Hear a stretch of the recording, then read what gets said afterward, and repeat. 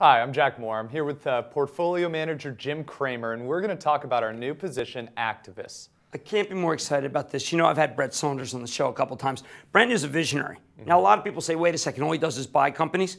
No, what he does is take really great companies and make them better. The most recent being Allergan. I was very close to Allergan. As a matter of fact, David Pyatt had been on Mad Money more than any other CEO.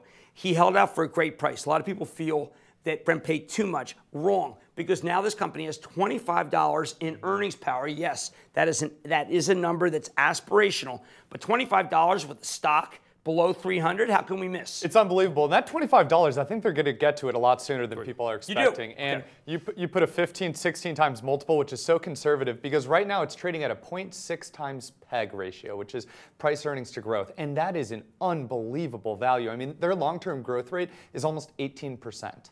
And what people have to understand is that Botox is the most undervalued pipeline within a drug. David Pyatt had just scratched the surface of what this drug can do.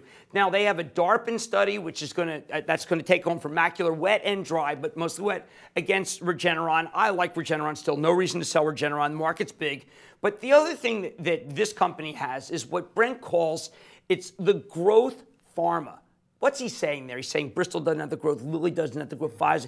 He's got the growth. That's why the portfolio managers are so intrigued by it. He got unbelievable rates when he borrowed money. I mean, just amazing, as if he was the U.S. government. This is the favored name. And not only that, but I got to tell you, he's a great guy. A lot of the guys who run big pharma, they have small ambitions. This guy runs junior pharma. He's got big ambitions. That's who you bank on. Yeah, and he's just so bankable. He has never missed, and that is compelling. Thanks, Jim. Thank you.